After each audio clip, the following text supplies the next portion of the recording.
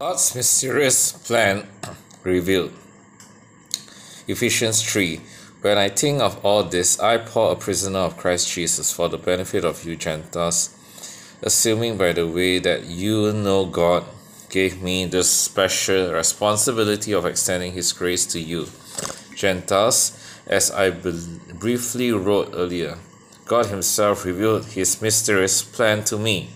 As you read what I have written, you will understand my insight into this plan regarding Christ. God did not reveal it to previous generations, but now, by His Spirit, He has revealed it to His holy apostles and prophets. And this is God's plan. Both Gentiles and Jews who believe the good news shared equally in the riches inherited by God's children. Both are part of the same body and both enjoy the promise of blessings because they belong to Christ Jesus. By God's grace and mighty power, I have been given the privilege of serving Him by spreading this good news. Though I am the least deserving of all God's people, He graciously gave me the privilege of telling the Gentiles about the endless treasures available to them in Christ.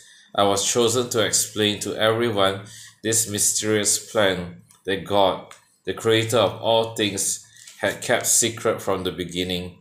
God's purpose in all this was to use the church to display His wisdom in its rich variety to all the unseen rulers and authorities in heavenly places. This was His eternal plan, which He carried out through Christ Jesus our Lord. Because of Christ and our faith in Him, we can now come boldly and confidently into God's presence.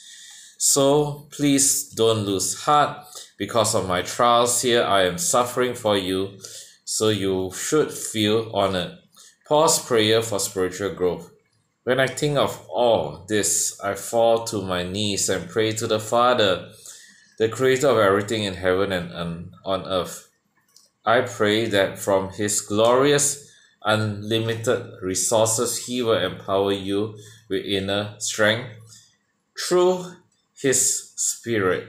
Then Christ will make His home in your hearts as you trust in Him.